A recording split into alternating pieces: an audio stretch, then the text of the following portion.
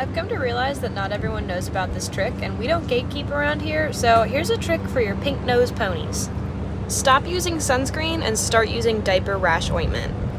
Store brand is perfect, it's got zinc oxide, and is literally labeled as a skin protectant.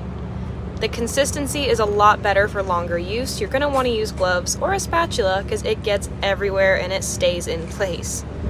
Foxy's already running away from me. He hates what I call putting his makeup on. But it slathers on really nicely and it stays on for a long time. It also has the added bonus of helping to heal any sun irritation that's already there. Go kiss that pink nose!